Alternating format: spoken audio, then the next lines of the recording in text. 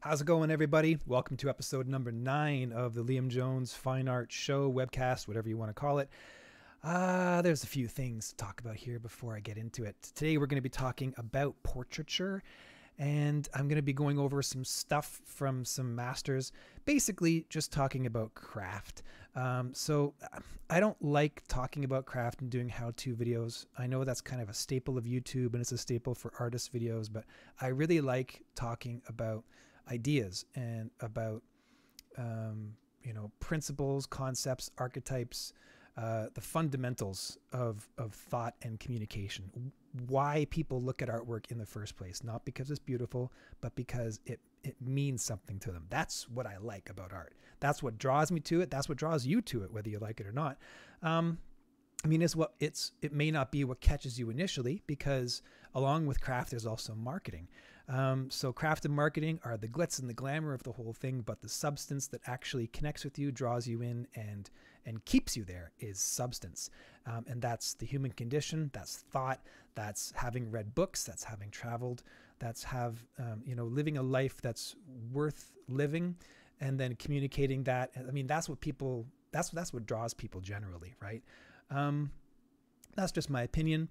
I could be wrong. But that's why I'm here. That's what brings me to do videos on YouTube, is because I think that ideas are key. They're paramount, and they divide people.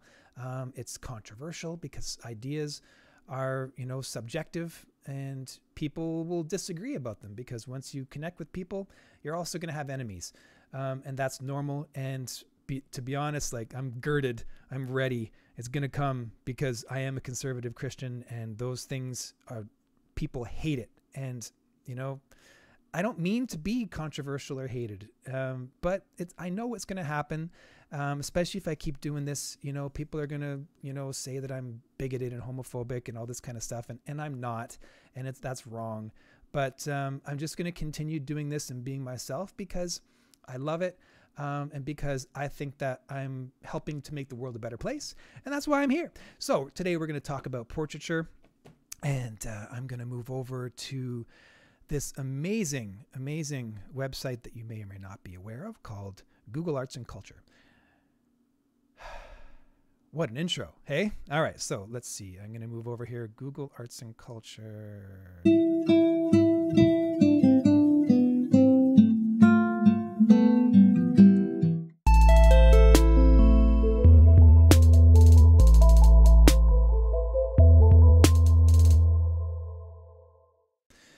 All right, this is the man here, Rembrandt van Rijn. So Google Arts and Culture started off as the Google Arts Project many years ago with this really high-tech, super amazing scanner. They started scanning classic artworks, both on paper and canvas and whatnot, in amazingly high resolution, just stunning images that you could go right up close. Like, watch this. Now, if you try to look at a painting this close in a gallery, you're going to get kicked out. But you can do it here. You can see the cracks. It's like you need to look at a painting with a microscope from a distance, like a telephoto lens, to get this kind of detail. And they generally don't like that in galleries either. So this is a real privilege, to be able to look at a masterwork like this so close up. Like, boom. So aside from talking about Google Art Project, this is Rembrandt van Rijn's self-portrait. It's my personal favorite of his that he's done. So I'm going to go right for the good stuff here. I'm not going to beat around the bush. This is the Shazna right here. This is amazing. So Rembrandt uses all kinds of amazing devices. He is a master for good reason. There's so much to talk about here, but I'm going to try to keep it to a minimum, because I want to get through a lot today, and I don't want to make this show too long. Color scheme. This is based off of a complementary color scheme, which is the way the human eye works. The human eye works in terms of complements. We see things in opposites. For instance, if you look at a really bright color with your eye and you let it burn into your retina for a little bit, you look at it for like 10, 15, 20 seconds, right? Around that thing that you're looking at with that bright color, you're going to see a shimmer, and that's the opposite color. Your mind and your eye are working in tandem to produce the opposite color. For some reason, there's all these different reasons, you know, ideas why, and I'm not a doctor, so I don't know why, but I know that your eye produces it because I've experimented with it many hours growing up, like staring at things like a freak and then looking at something else. So you look at like something that's red, and then you close your eyes, and then you look at a white piece of paper, and then you're going to see green in the same shape as that red thing. And we all know this, you know, it's just a fascinating thing that the eye does. But in terms of painting to get this kind of beautiful effect, you use opposites, you use complementary color schemes. So this is actually not in your face complementary color scheme. It's not obvious that it's using it. And it's arguable, in fact, that he even was using a complementary color scheme, but I'm going to say that he is. And that is because the predominant color that draws you is the nose here in the cheeks, this use of pink, which is actually red. And then in the shadows, he's used, believe it or not, this starts to register as green, even though it's brown, and brown is orange. So technically, he should be using blue on highlights, but he's not. He's using red. So you look at the highlights, you see that the main color here is red. There's also some yellow, but you don't see any purple in this painting. So the highlight is red. And then the shadows on the face and in the hair and in the background register as green. See this beautiful color here in the eyes, the ambient color. It looks gray, but that's actually green. You could also see it could register as purple as well because of the yellow around it, because it's not obvious what color he's using. But this is basically green and red, and then he's playing off of the yellow throughout of here as well. Also of note, when you look at Rembrandt, the first thing you notice is this beautiful use of texture, which was revolutionary at the time.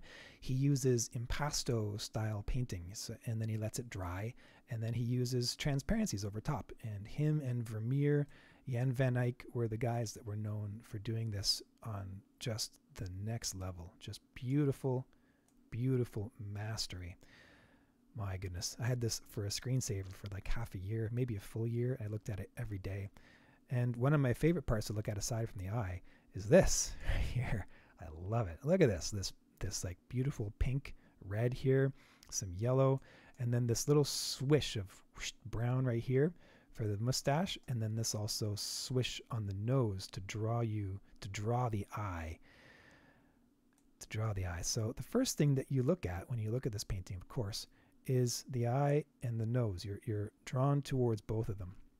And the nose comes forward because of the use of the contrast. So that's pulling and then pushing. And then this eye here is pushed further back even more. So let's look at the two eyes.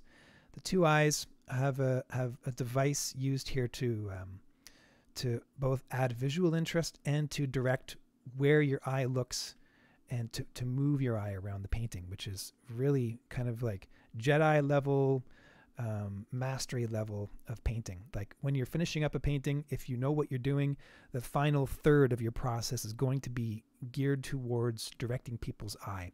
You've worked out the composition in the beginning, you've started doing things, and then as you're finishing it up, you're like, okay, how is this actually going to make someone feel when they look at it?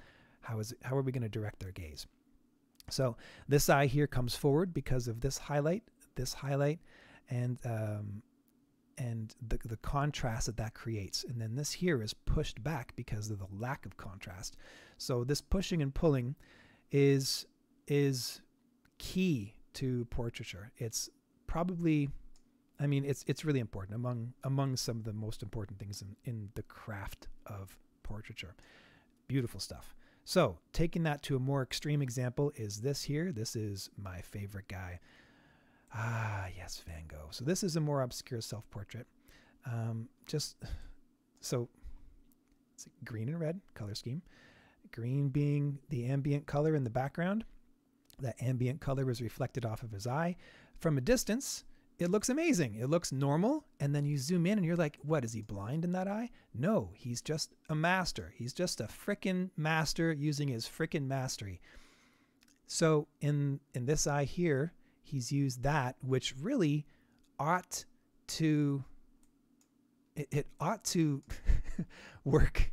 It ought to work as like as a lower contrast. You should be looking at this eye first. And in fact, that is what happens. You end up looking at this eye first, but just because it's so strange that he's done that, you marvel at the craft of it. It's a really strange portrait, the way he messed with your expectations of what a portrait is. I mean, aside from the raw brushstrokes and stuff, this is absolute genius level painting here. This you can't just do this. This is incredible that he pulled this off because of that. So this is the eye that's in shadow, and this is for some reason what you should be drawn to in terms of the technicals of the painting, but instead this eye draws you first, even though it's got less contrast, which is really strange. But if you break it down, he's used red here, a kind of strong red, not as dark as this, but very vivid and strong. And then this here has the green with a little bit of yellow thrown in there as well. And that's because of the vivid color there, that contrasts against the ambience of the rest of the painting. This here, he's used a darker red, and this is just brilliant. If you ever feel gutsy enough to do a portrait and use some strong color, try using red in the shadows if your painting is predominantly green. And if your painting is predominantly blue, use really strong orange in the shadows and see what happens, you know. It does the same thing. When your eye sees things in terms of opposites, you can have a lot of fun with color when you kind of get a handle on how to use those opposites. So beautiful painting by the man Van Gogh. One more I want to talk about here is Mary Cassat. And this one here, my friend put me onto this. He's a big fan of Cassat, and I haven't really got into her work too much, but this painting here just grabs me, and I'm sure it grabs you too. And this is just a brilliant use of blue and orange color scheme. Now, you don't actually see any orange here. What you see is this beautiful peachy color. Well, there's some orange. And in fact, well, let's talk about that. So when you look at this painting from a distance, excuse me, first thing that gets you is this crazy design. It's a beautiful design, triangular.